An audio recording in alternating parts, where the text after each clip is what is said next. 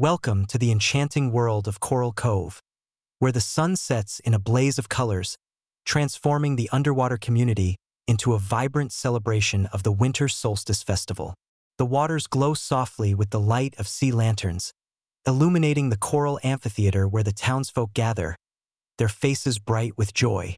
Here, we meet a spirited girl with hair that dances like the waves, and a boy who feels the ocean's pulse.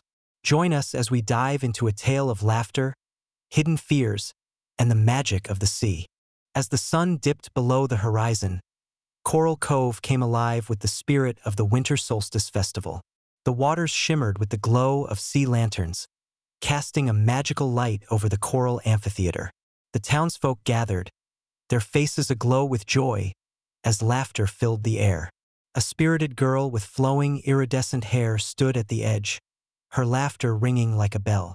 Yet, beneath her bright exterior, a shadow of fear clung to her. Nearby, a boy with tousled seaweed-green hair and bright blue eyes felt the ocean's pulse. He sensed the sadness of the sea creatures, their silent cries echoing in the depths, a burden he struggled to carry. In the heart of the festival, a fierce leader with vibrant coral-red hair rallied the children, her voice cutting through the laughter, urging them to embrace the joy of the moment. A quiet observer sat slightly apart, sketching the beauty of the festival with delicate strokes. His pencil captured the essence of joy, yet he too felt the undercurrents of fear rippling through the water. As the frosted guardian was summoned, a magnificent figure of ice and coral emerged, radiating joy and light.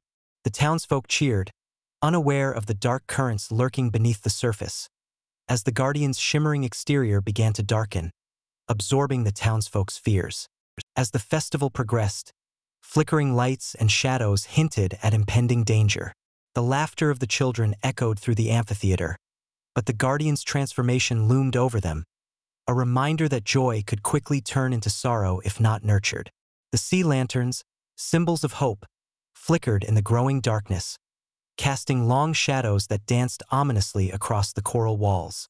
The spirited girl's laughter mingled with the music, but deep inside, she felt a stirring of dread, a realization that the joy of the festival was but a fragile veneer over the fears threatening to engulf them all.